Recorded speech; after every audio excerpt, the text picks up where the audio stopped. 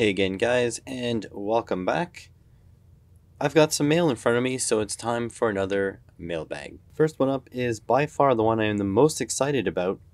It's one that was sent to my P.O. box, so this is the address if you want to send me something. I also have an Amazon wishlist in the description below. But this was sent by Pile of Stuff, and if you don't know about his channel, in the description will be a link to his channel. You should definitely be checking out. Ignore the typos. I'm an idiot. I don't think so, but let's see what he was talking about.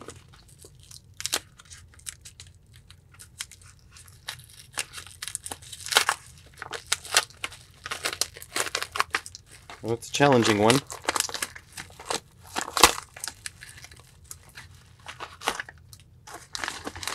Seems like there's a note. Oh, I don't know what this is.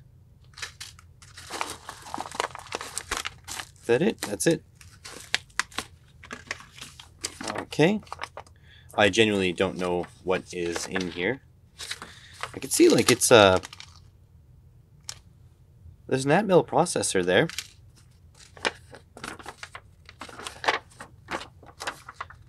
A long time ago you sent me your first kit. Yep. It was a fun little build. I'd like to return the favor.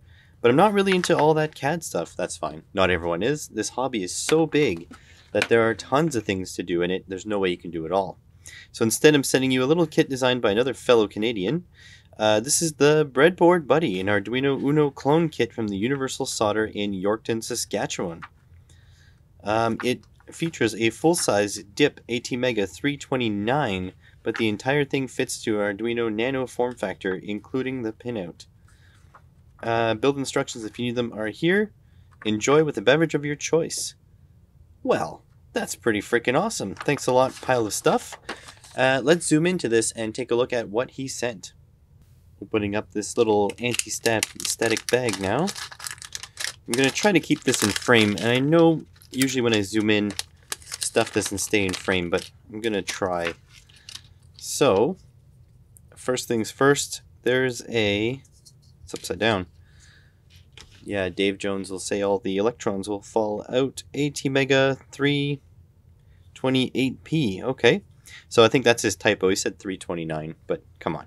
If you're an idiot for making a typo, you should see the stuff I do on this channel. Got a couple of pin headers. Here's the board, and holy crap, he's not kidding, huh? This is going to be really compact. It's almost the same size as the chip. That's really cool. Let's see, I almost had it out of frame again. There's a crystal resonator. Yeah, 16 megahertz. A set of pins, I'm guessing for programming up here. That's for your sort of your serial interface thing. And a couple of LEDs, couple of resistors, couple of capacitors. And that's it. That's amazing. So this will be a neat little kit to put together. And I thank you very much, Pile of Stuff, for sending it to me. Next one up is this one here, which is fairly large and fairly heavy, and has been eaten by the postal dog or something. I don't know. Ordered it March 5th, got it March 11th. It was super quick, $7.50, but there are 5 items in here.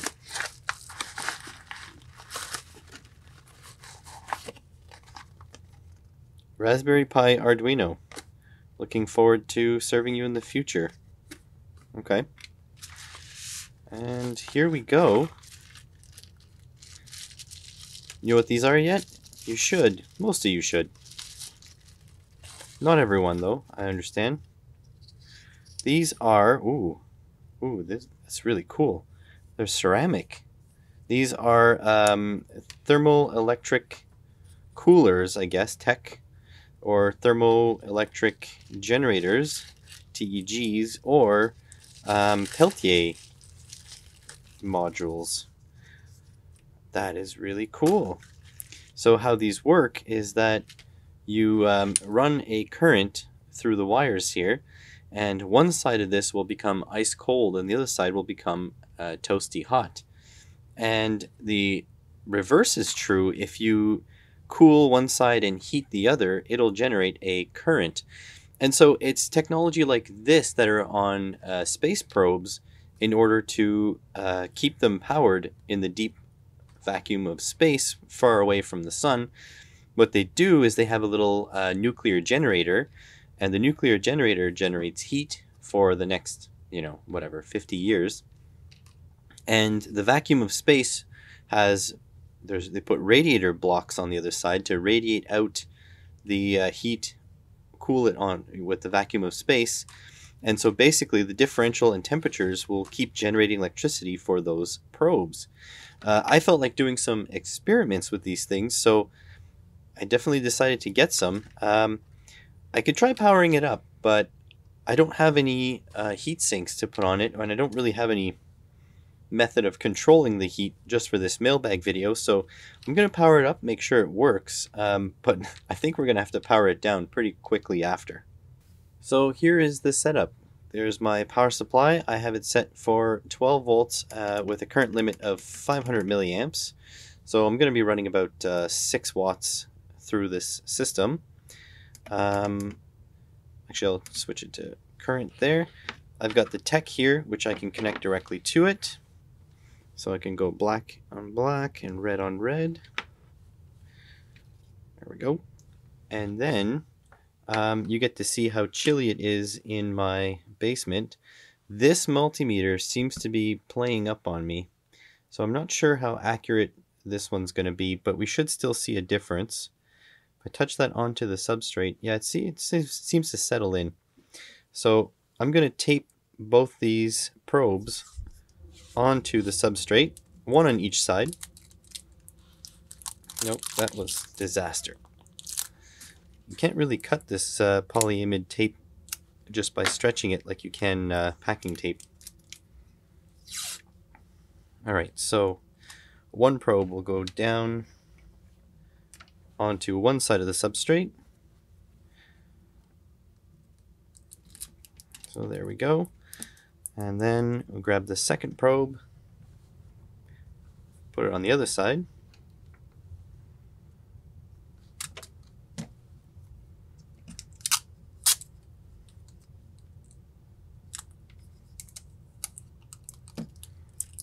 There we go. And then just going to cut the tape. And there we go. So now we have probes on both sides. And I just touched it with my hands, so the temperature is going up a bit. But I think we should see a difference in temperature soon. Now keep your eye on the ball, because I'm going to be flipping this on and probably off very quickly. Yeah, this meter here I think is giving up the ghost. I'll have to see what's wrong with the current side of it, but right now it seems to be somewhat accurate. So I'm going to give it. So it's current limiting, definitely at 2 volts and 500 milliamps. And we should be seeing a differential.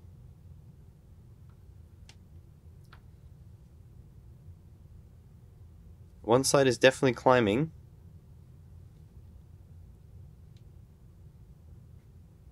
$30 degrees, 16 degrees. Yeah, maybe this thermoelectric cooler or thing is not quite...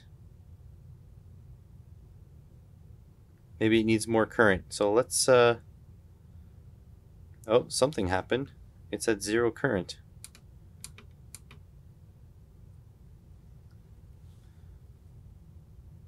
Oh, I see. I think my connections here are a little bit screwy up there.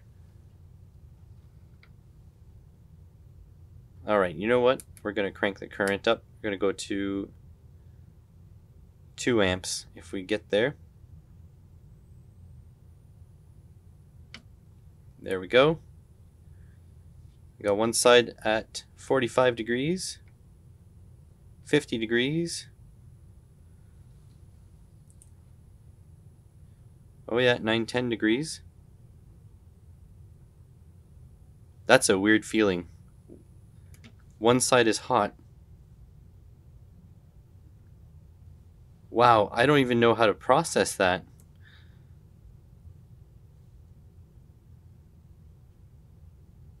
one side is hot and the other side is cool. So that's very interesting. Obviously, this is going to work better when I can get heat sinks onto either side. But until then, this is kind of the only thing I can do. And now the whole thing is permeating with heat.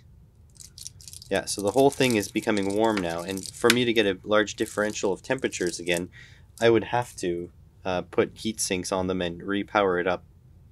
So definitely look in the future for that, because I'm excited to try to sandwich this between some heat sinks, get some fans going, and see how cold we can get this thing. But yeah, I also want to try the obverse. I want to try to cool one side with a flow of water and heat up the other one with maybe solar energy and see if we can get a little bit of a current going somewhat constantly. On to the next one. Next one up is this one, which says toggle switch 20 and an arrow. This was ordered February 2nd, got in March 19th, $2.34.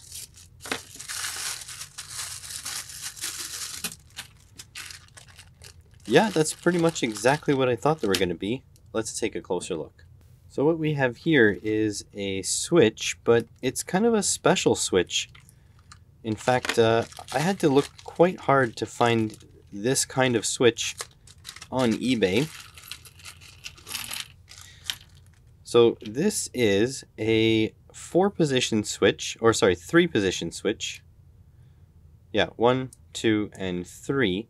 And it is dual pole. So that means that these here, or I should say this pin here, is going to be connected to either this pin, or this pin, and same with that one. This one will be connected to either this one, or this one, depending on where it is. So it's a dual pole, triple throw switch, I guess that's what it's called. Or is it triple pole dual throw? I never remember. But anyways, this thing is for the LM317 power supply kit that I have been designing, and I needed a switch to select either 3.3, 5 volts, or 9 volts while leaving the other components out of circuit. And so this kind of switch would do that, which is great. However, I think I'm going to go a different direction, and that project is coming. And I'll show you why I'm going a different direction when the time comes. But mainly it's because I want to have a new board to send as gifts, and I think this here is okay, but we'll see. We'll see if I can find a pad for this in KiCad and see, what I decide to go. Do I go this way or my next idea? You'll have to stick around the channel, be subscribed, and see. Nothing much more to see here. Let's go on to the next one. Next one up is this one. This one had 2 stickers, one on top of each other. They do that sometimes, and it makes it really hard to figure out what was inside. But none of the stickers had information matching my purchases. So I'm just guessing. The fact that it says expansion board module and there's 2 items in here, my best guess is that it was an item I bought on January 29th, got it March 18th, and $3.92 was my best guess. Let's see if I'm right. I genuinely have no idea what's in here. My best guess was absolutely correct. Ooh, interesting. Let's take a closer look at these. So what these guys are, they are automotive dome light bulbs, but they, interesting. But they replace your traditional dome light, which may look like this. It's a bulb with the 2 kind of pins on it. Or it may look like this, which is, I think, a T10, something like that. T5, I forget. With one of these, a cob LED that works on roughly 12 volts. You can see there's a 3M pad here to stick it to the inside. And these 2 were supposed to be identical. They were bought from the same seller at the same time, and you saw they were in the same bag. but yet they're different. One's in a retail package, the other one is not. One of them has a metal surround and the pad pre-applied, the other one does not. And I can tell by the color of the phosphor that they're different types. They're different white types, I guess. That is super interesting. Obviously, we're going to power them both up, but the interesting thing about this is they're universal. So no matter what kind of car you have, either you put this bulb base in or this one, which is multiple sizes. You just have to be careful if you do plug this into your car and it doesn't work the first try. Your car has a standard bulb which doesn't care about polarity, so you may have to flip it 180 because these LEDs definitely do care about polarity. So let me set up the breadboard and see if we can get these things powered up and see if they're bright and see if there's a color difference. I have my power supply here set to 13.6 volts, which is it's a reasonable voltage for your alternator to be outputting while your car is running. So picture this situation would be your car is running and you open your driver's door to put something in the trunk. Then your dome light comes on, so that would be the type of voltage that you would see. I'm going to press OK here, and I'm just going to pop this first one in, which will be a warmer white than this one. And these are polarized, so it should work like this.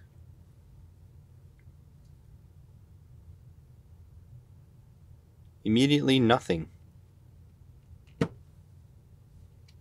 It lit for a second, I think.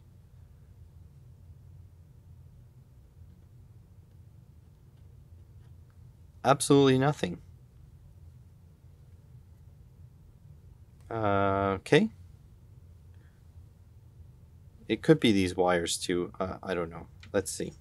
Let's try the other one.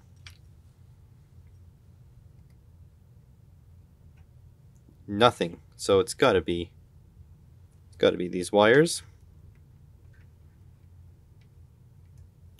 Yeah, there we go. What is wrong with my setup these days?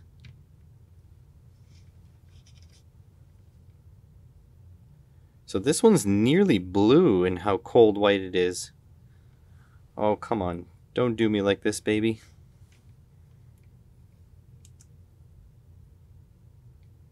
Okay, you know what? I've had enough of this. Okay, so I replaced the offending spring clamp here which actually has wires, I think, melted in. I don't really know. If you have a choice between these guys and the fake Wagos, go with the fake Wagos. But here we go. Let's turn this on. Come on. So, yeah, that is blue. I'll have to say, that's not white. That's blue.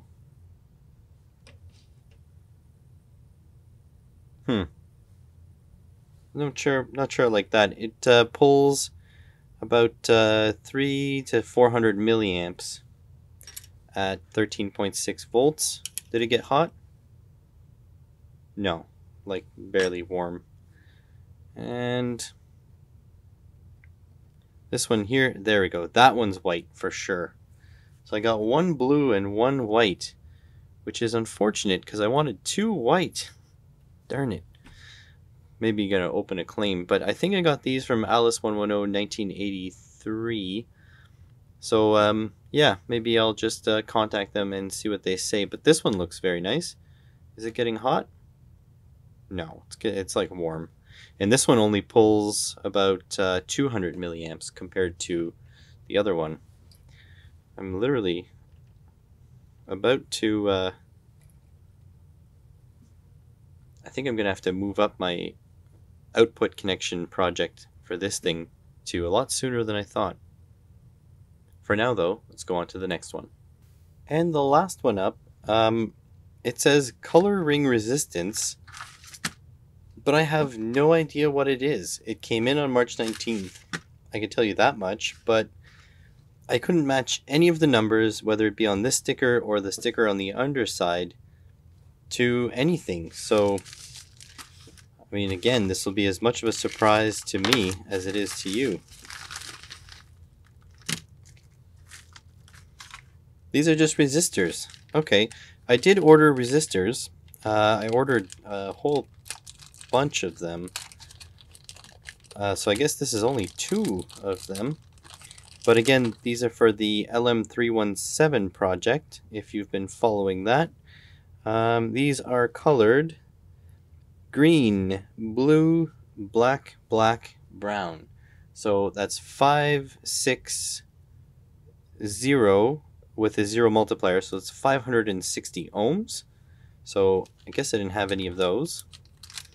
And these here are colored orange, orange, black, black, brown. So